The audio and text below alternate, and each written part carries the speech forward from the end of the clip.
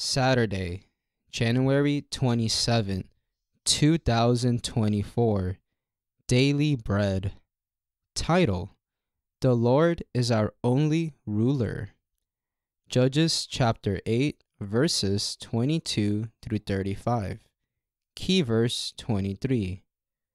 But Gideon told him, I will not rule over you, nor will my son rule over you. The Lord will rule over you. Gideon's ephod. The Israelites said to Gideon, Rule over us, you, your son, and your grandson, because you have saved us from the hand of Midian. But Gideon told them, I will not rule over you, nor will my son rule over you. The Lord will rule over you. And he said, I do have one request, that each of you give me an earring from your share of the plunder. It was the custom of the Ishmaelites to wear gold earrings. They answered, We'll be glad to give them. So they spread out a garment, and each of them threw a ring from his plunder onto it.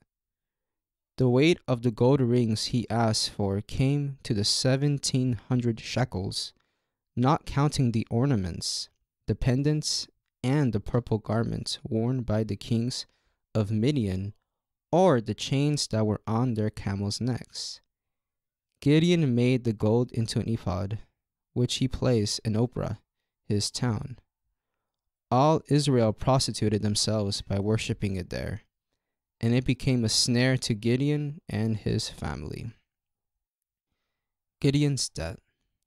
Thus Midian was subdued before the Israelites, and did not raise its head again.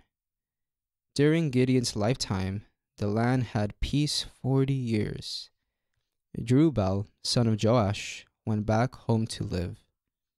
He had 70 sons of his own, for he had many wives. His concubine, who lived in Shechem, also bore him a son, whom he named Abimelech. Gideon, son of Joash, died at a good old age, and was buried in the tomb of his father Joash in Ophrah of the Abiezrites. No sooner had Gideon died than the Israelites again prostituted themselves to the Baals. They set up Baalberith as their god, and did not remember the Lord their God, who had rescued them from the hands of all their enemies on every side. They also failed to show any loyalty to the family of Jerubbaal, that is Gideon, in spite of all the good things he had done for them. Daily Bread. Number 1. Gideon's pride and idolatry.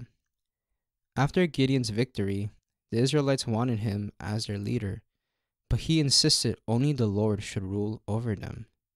Despite this initial humility, Gideon later fell into pride. He made a special garment called an ephod from war spoils, and people started worshipping it. Pride is dangerous, especially for leaders. Even if we start out with good intentions to serve, teach the Bible, and shepherd students, we can gradually slip into self-centeredness and seeking recognition. We have to examine our heart and motivation daily. Always remember that as leaders, we are held to a higher standard. Everything we do should be centered around our love for God and pointing others back to Him. Number 2. The Israelites did not remember the Lord their God. As soon as Gideon passed away, the people started worshiping idols. They forgot about God, Gideon's leadership, and gave in to their sinful desires. Without any spiritual direction, they wandered away from God. Being spiritual leaders is an important responsibility. Many students want to follow God, but they need help. They need guidance and accountability from God's people to show them the right way. Sometimes we feel like we've made too many mistakes and aren't good enough to be Bible teachers. But God uses even our failures and weaknesses as valuable learning experiences, so we can understand and lead students. We struggle with wandering hearts too, so we know how to help them. Our daily struggle is to remember the Lord our God and put Him first into our lives. That is what we need to help our students do as well. Prayer. Lord, help me carefully look on my heart and motivation in how I'm serving you.